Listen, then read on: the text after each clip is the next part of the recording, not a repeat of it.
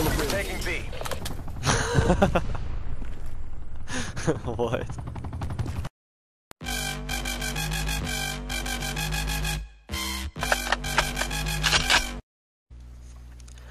Yo, what is going on, guys? In today's video, I'm going to show you how I make my Strife fully automatic. Now, as far as I know, there's really no way to mod on the PS4 yet, and I'm sure if you did, they would just like instantly console ban you. And it's not a glitch or it's not anything that has to do with the game. What I use is called a Strike Pack Dominator, and they're like 35 bucks on Amazon, and it's just the sickest 35 bucks you can ever spend. It's basically as it sounds. It's a pack that attaches to the back of your PS4 controller. And not only does it give you two paddles like a scuff to where you can use one for your jump and your slide, but it also gives you a whole host of these mods that you can use.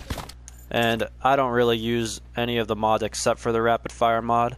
I might try to figure out how to do the hair triggers. So like when I pull the, it's like when I pull the R2 button, it's like pulling the R1 button, you know, it just kind of insta fires. No big deal. And I'm not big into like the whole jitter fire and the no recoil mods. I'm not even sure if any of those work on Black Ops 4 right now, but I can tell you the rapid fire one works awesome. You can see in this gameplay here, kind of carrying my teammates, got the whole team on my back. But I do pretty damn good with this thing, and that's saying something considering it's only a pistol. I'm better with this Strife pistol than I am at talking on the mic, but we'll get there. But as far as I know, what this mod does is it doesn't make the gun shoot faster than you're capable. So I'm pretty sure that these newer Call of Duties have a cap on like how fast you can pull the trigger, you know.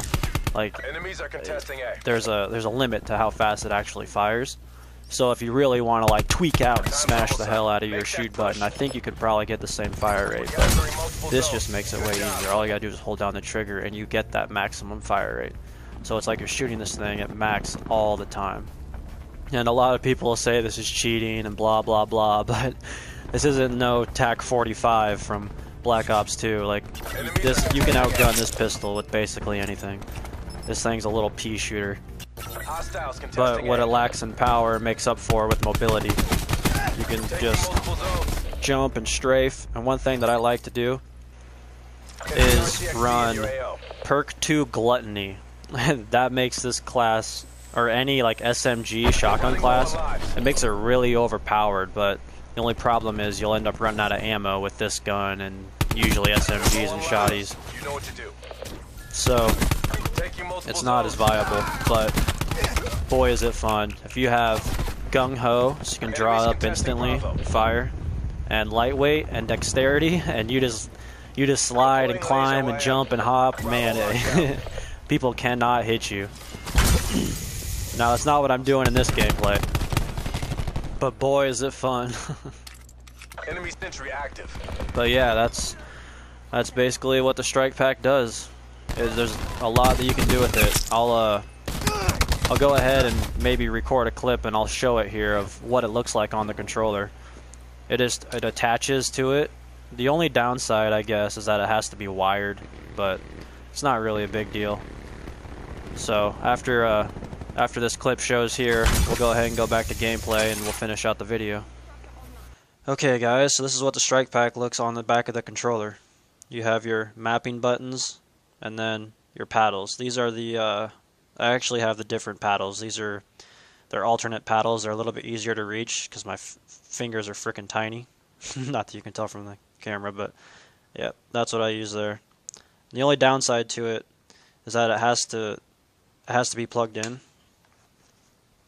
and it covers up your headphone port, but that's not really an issue because it has its own. That's basically how it attaches right there. You just pop that off, you pop it out of the back here, and there it is. Best $35 you'll ever spend. And there you have it. That's the Strike Pack Dominator. Like I said, it's got mods on it like jitter fire, no recoil, and I'm not even sure sure how all that works. I just like to turn it on and use the basic rapid fire setting to turn some semi-auto weapons into fully auto. I honestly don't like it on the DMR and the swordfish and stuff, but like for the pistol it works, and that's really about all I use it on. And the SG-12.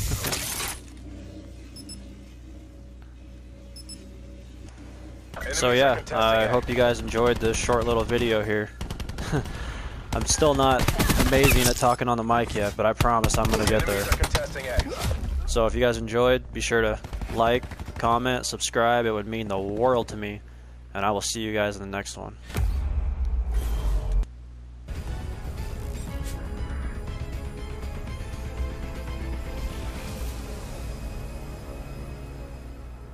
Wire in place. Firing sensor dart. Losing Bravo. Contesting Bravo. We're losing B. We're defending B.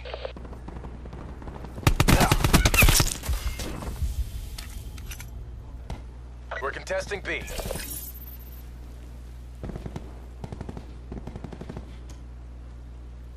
Disruptor going out.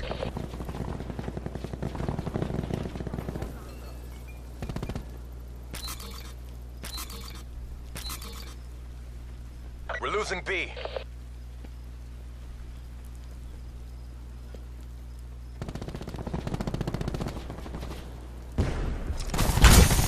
We're defending B.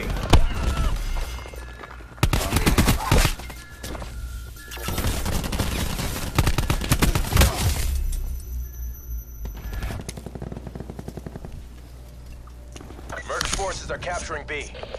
Hostile RCXD spotted.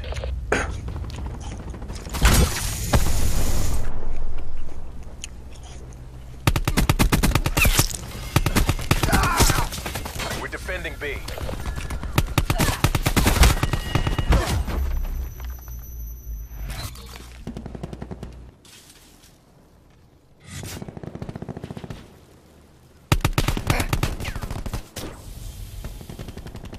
The enemy team is running low on lives.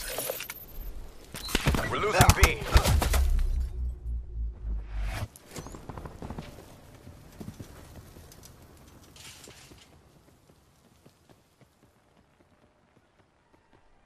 Bringing disruptor online. Enemy has Bravo.